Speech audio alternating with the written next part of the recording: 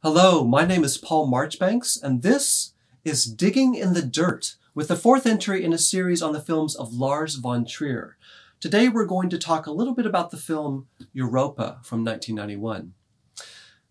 It's nearly impossible these days to avoid clickbait, those attention-getting, often very divisive claims about a topic or person which unfortunately grow in power and influence the further they migrate away from nuanced, complex discussion. Something within us wants a two-dimensional other we can feel comfortable bashing.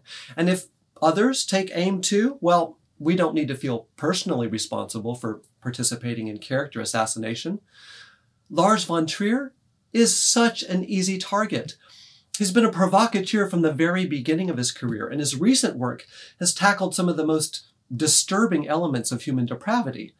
Do his films parade before us some of humanity's worst behavior to entertain us, to disturb us, or to stretch us?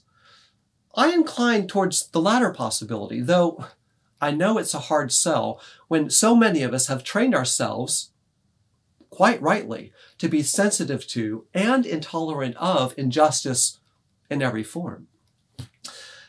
I'd like to argue that von Trier wants us to be outraged at much of what he presents on screen, wants us to look at ourselves and our world more closely so that we're in a better position to change a few things. Sometimes, however, his films are downright palatable, thematically and visually, yet still manage to attract hate because of provocative claims he's made during interviews. Let's consider his third feature film, Europa, and the many sensitive topics that it addresses. Like Fischer, the anti-hero of von Trier's The Element of Crime, German expatriate Leopold Kessler also proceeds under a misguided idealism propped up by gross self-confidence. Unlike Fischer's devotion to a dangerous theory, this hero's fatal error lies in his nervous inability to choose between competing courses of action after having returned from America to help with German reconstruction following World War II. In Europa, von Trier considers whether a principle that the Apostle Paul applies to dietary decisions and holiday celebrations might apply to other moral dilemmas as well. Paul's letter to the church at Rome asserts that in matters such as whether to eat meat or not, either alternative is righteous when, quote, one is fully convinced in their own mind.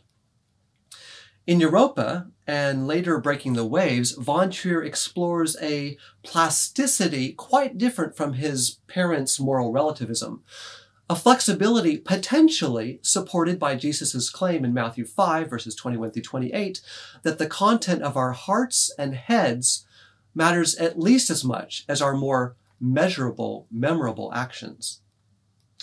The priest, who appears in Europa, against a backdrop of guerrilla warfare between German nationalists and puppet administrators set up by the American military, is cut from a different ecclesiastical cloth than his blasphemous predecessor in von Trier's second film, Epidemic. When asked whether war clarifies moral questions, the holy man holds that God is, quote, on everyone's side, that he supports anyone who seeks him in prayer as long as they truly believe in their cause. The priest claims that God forgives bloodshed that results from fighting, quote, for a cause with all your heart, but condemns those who refuse to commit to his side. Quote from Revelation, because thou art lukewarm and neither cold nor hot, I will spew thee out of my mouth. This quote, this passage from the book of Revelation, which details the Apostle John's vision of the final judgment, helps anticipate a smaller scale but equally final judgment, one leveled at Leo in the film's close. According to his wife, the ill-fated Leo is, quote, the only criminal involved in the ongoing guerrilla war because he vacillates, refusing to firmly support one side or the other. Though von Trier's tale shows us the complexities behind both sides of the conflict, the film implicitly censures Leo's unwillingness to choose between the two, suggesting that his endless oscillation ultimately disqualifies him as an active moral agent. One of von Trier's earliest, most consistent targets is the humanist, convinced of our species' intrinsic goodness, the idealist who believes that, quote, people will take the trouble to cooperate and work for the good of their fellow man, end quote. Though von Trier sympathizes with this optimism, he thinks it deeply naive to believe the human race can fix itself. His skepticism makes clear why Fisher, in The Element of Crime, ultimately perpetrates instead of mitigating wrongdoing, why a doctor in Epidemic inadvertently spreads the very disease he attempts to treat, and why the fickle Leo in Europa ends up causing a new catastrophe instead of assuaging the pain of an already traumatized people. Von Trier's cynicism also helps explain the failure of those well-meaning but overly confident family members and chance acquaintances who try to alleviate someone else's depression in Antichrist, Melancholia, and Nymphomaniac. In these later three films, efforts to address hopelessness by way of cold, hard reason merely expose the shallowness of the meddler's own mindset. Whenever von Trier implicates the faults of humanists and would-be counselors, he draws on his own experience as the son of two dialectical materialists and his own long years in therapy. His efforts to dramatize the failings of historically disenfranchised groups, however, bring him into terrain he has not tread himself, and frequently irritate social justice advocates more concerned with redressing measurable wrongs than with identifying victims' own failings.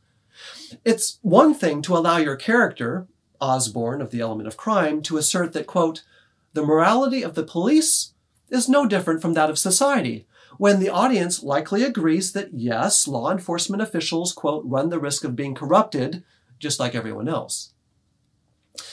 It's quite another thing, however, to create a feminist, the unnamed woman of Antichrist, whose research into genocide convinces her that women are just as inherently evil as men, or to note in an interview that oppressed Jews, quote, have their bad sides as well, just like other people. Such conclusions may be true, everyone is fallible, but uttering this aloud may complicate attention to the injustices each group has suffered, potentially weakening efforts to redress wrongs done against them.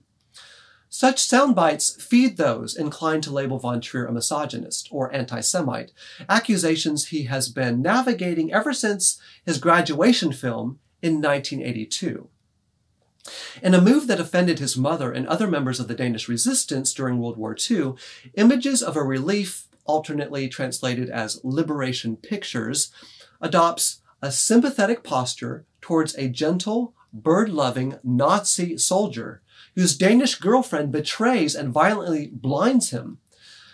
That von Trier grew up in a culturally Jewish, albeit atheistic household, and had even cast himself as a Jew in Europa mattered little to the newshounds who jumped at his infamous words about Hitler in 2011. During the Cannes Film Festival's press conference for Melancholia, von Trier claimed that he was, quote, really a Nazi, because my family was German, and followed up with the claim to, quote, understand Hitler, to be able to imagine him sitting in his bunker in the end right before he committed suicide and sympathize with him a little bit. Ever the mischief maker, von Trier knew his words would evoke a reaction from those unwilling to chew on his provocation, but certainly did not anticipate being banned from the Cannes Film Festival for 7 years. Pinning von Trier down and branding him is easy when we allow our lust for outrage to trump our appetite for complex truth about another person. I'd like to suggest that von Trier is more interested in stimulating thought about hard topics than in fomenting hatred. His most vehement critics appear to have overlooked what he said about the Axis powers in the preceding decades. In the video documentary Transformers, released in 1997, von Trier's deeply rooted interest in morality emerges starkly against the backdrop of Hitler's Germany. Quote, it's fascinating. How could they imagine exterminating the Jews as they did?